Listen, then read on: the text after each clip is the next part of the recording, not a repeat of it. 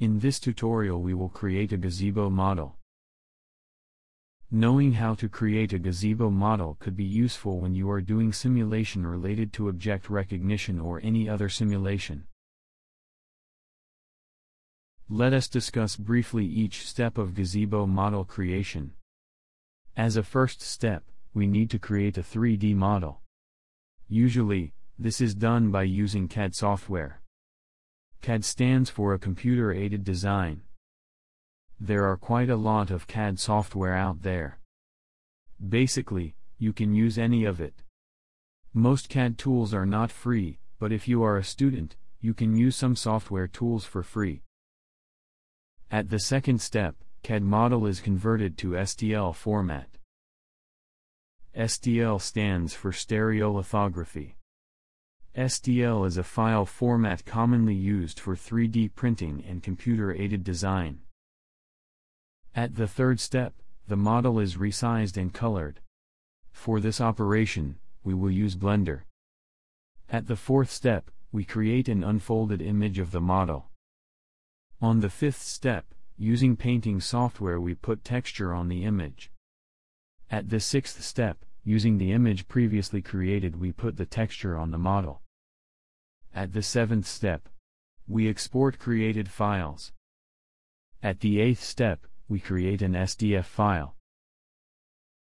And finally, by putting several SDF files together, we create a gazebo world. Now let's begin from the first step. In this tutorial, Fusion 360 is used. Fusion 360 is free with some limitations for a student and for a personal use. To install it, go to this page. Click on the Shop All Products button. Click on the Fusion 360. Click on the Download Free Trial button.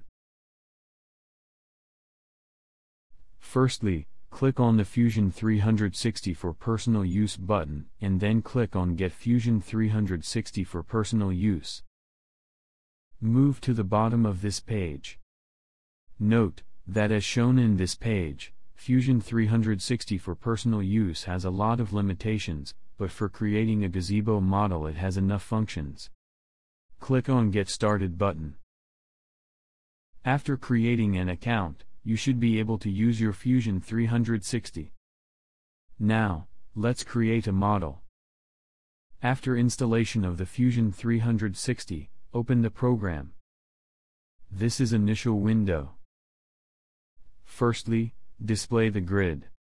This is not a required step, however, in my opinion, it is easier to understand size of the object with the grid displayed.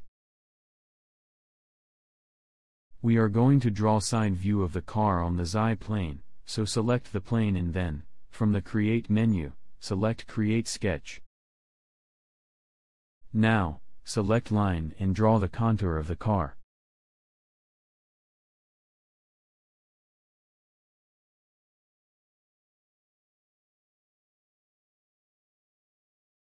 To draw wheel arches, firstly, we will draw a circle and then remove unnecessary lines using trim function.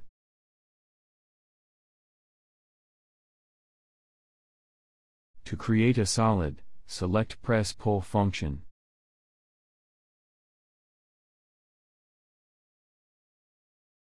In direction setting select Symmetric and set the distance.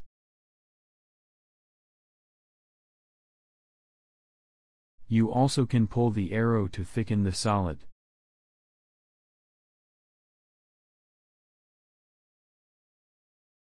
Next, select Mirror from Create menu. Using Mirror function, we can create symmetric models. Select the object and then select the mirroring plane. Now we are going to create wheels. Select the side plane and create a new sketch on it.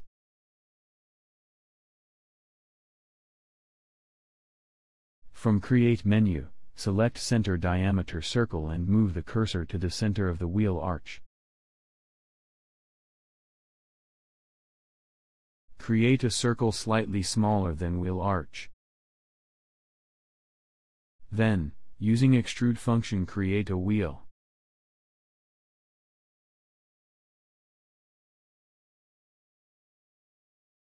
Using mirror function twice, create all wheels.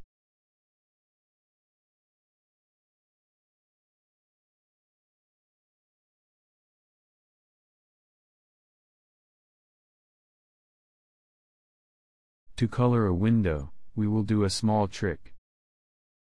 Firstly, draw a square.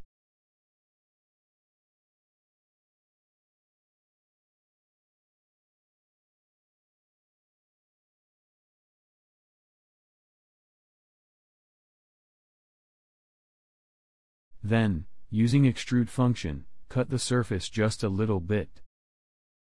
Creating a small step will be make much easier filling the window in the Blender. Now, go to the File menu and choose Export. Change the name and then select STL as a file type we want to export. Also, make sure that the file is exported to the folder you want. Then, press Export button. Depending on the model size, it may take a while to convert it to STL format. As we successfully created an STL file, now we are going to use Blender to color and add texture to our model. Firstly, install the Blender. Go to this page. Click on Download Blender button. Click on Download Blender 3.4.1. After the file is downloaded, execute the installer. After installation, open the Blender. Delete objects initially placed in this window.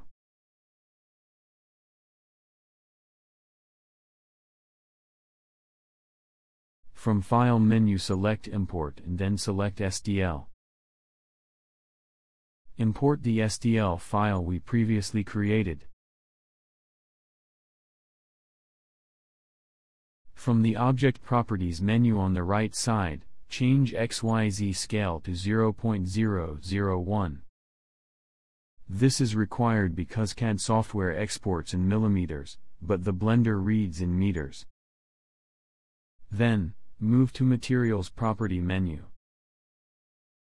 Click on Plus button and then on New button. Do this twice to create two materials. Click on Base Color and select Blue color. Now, we are going to color our window. Select Modeling tab. Then, change to Face Selection mode. Select two faces of the window and from Materials Property apply blue color for these two faces. From the upper right side, select Viewpoint Shading mode. We can see that the window is now blue color. Now, we are going to draw headlights. Select the faces on which headlights will be. Press U key on your keyboard. Select Unwrap. From the menu, select UV Editing. On the left side, we can see Unwrapped Image. From UV menu, select Export UV Layout. Select the folder to which you want to export the image.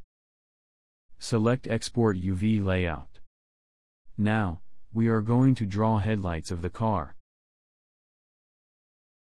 Open the image file we have created previously. You can use any painting tool you want. In this tutorial, we will use PaintNet. Part of this image will be used. You can find some images on the internet, or you can draw one yourself. There are several ways for drawing the image. Here is how I do this.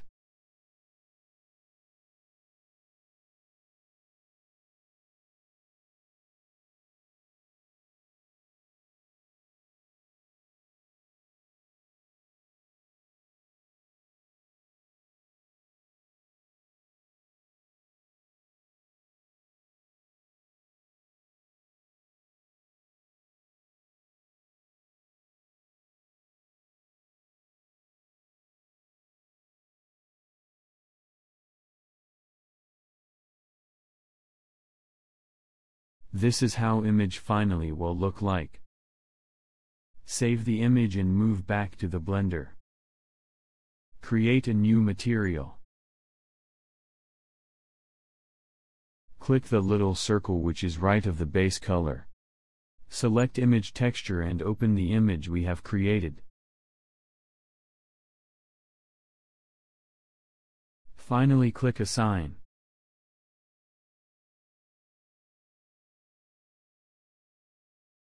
If you completed editing your model, move to File menu.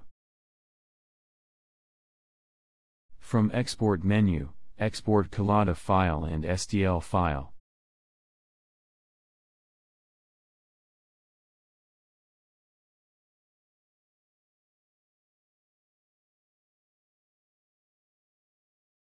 Now we are going to create a gazebo model. We have to create the model in the Gazebo model directory. Gazebo is a hidden folder, so to show it, check Show Hidden Files. If you are creating a model from zero, firstly you have to create a folder. Here we name it Car. But if you already have another model, you may just copy it to reuse the code. In the Car folder we have Meshes folder in which CAD file, STL file and image file are stored. Note that CAD file and image file should be in the same directory.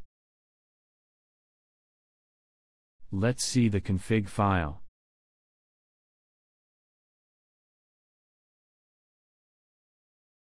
Config file should have name, version, SDF file name, author information and description of the model. If you always use the same SDF file name, basically you have to change only name of the model. Next, let's see SDF file. This file also has standard format. Here you have to modify name of the model, STL and CAD files directory.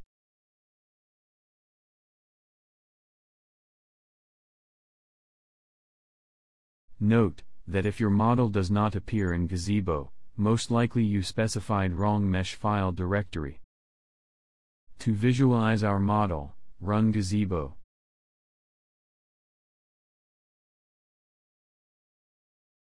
From the Insert tab select model we have created.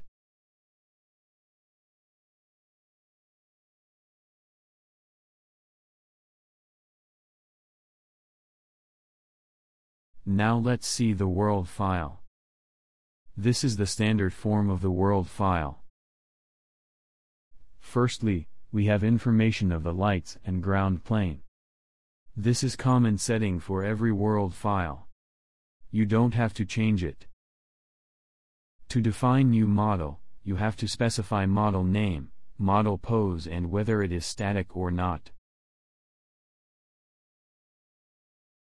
To launch the world file, execute Gazebo world file name.